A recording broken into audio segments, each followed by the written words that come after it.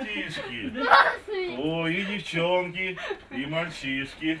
Ну что, узнали, кто я такой? Дед Мороз. Да вы мои хорошие, пойдемте бегом, целый год вас не видел.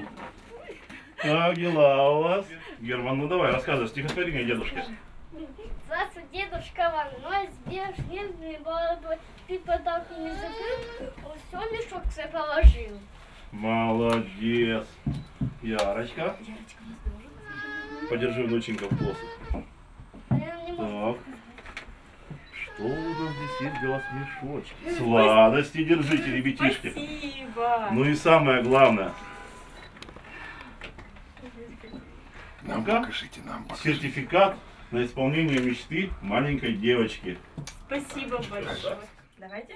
3-4. С Новым годом! Подходи, Савелий, не стесняйся, не стесняйся. Вел ты себя хорошо, послушно. Маме во всем помогал.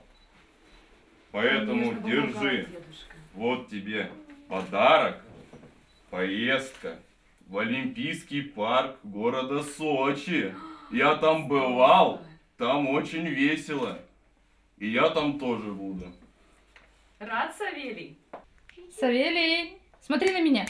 В проект мы попали практически, можно сказать, случайно, потому что увидела заявку я об участии в самый последний момент, заполнила ее и, собственно говоря, забыла про это. А потом, когда мне позвонили с департамента и сказали, что ваша заявка принята, и мы хотим осуществить мечту именно вашего ребенка, я была несказанно счастлива, это, не знаю, какая-то эйфория была, честно. Заявка, почему именно же такое желание? Это потому что ребенок очень сильно любит аттракционы. Это его любимое место. А единственный в городе, вот самый большой такой, это парк аттракционов именно находится в Сочи. Это, по сути, аналог Диснейленда. Ну, до Диснейленда как бы не добраться, поэтому что-то поближе. Я думаю, что ребенку это обязательно понравится, и он получит от этого большое удовольствие. А елочка, внучка, взгляни какая. Как у нас на севере прям. О, Кирюха. Пойдем, Деда Мороз. Миша, пойдем. Пойдем, Миша, очки какие, смотрю, у тебя замечательные. Пойдем. Новый год это всегда что? Подарки, правильно. Это тебе подарок на настоящую кремлевскую елку поездка. Здорово. В Москве. Вот, держи, с Новым годом. Ты заслужил, молодец. Мне ж подари, что ты хотел-то делать. Держи.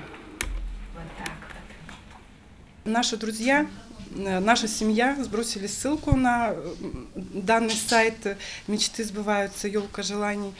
Ну и мы с мужем решили отправить данное желание. Конечно, мы не ожидали, что так получится. Мечты сбываются.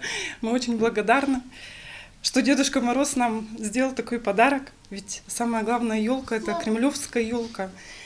И детям увидеть такую красоту и столько впечатлений они получат, что вот спасибо.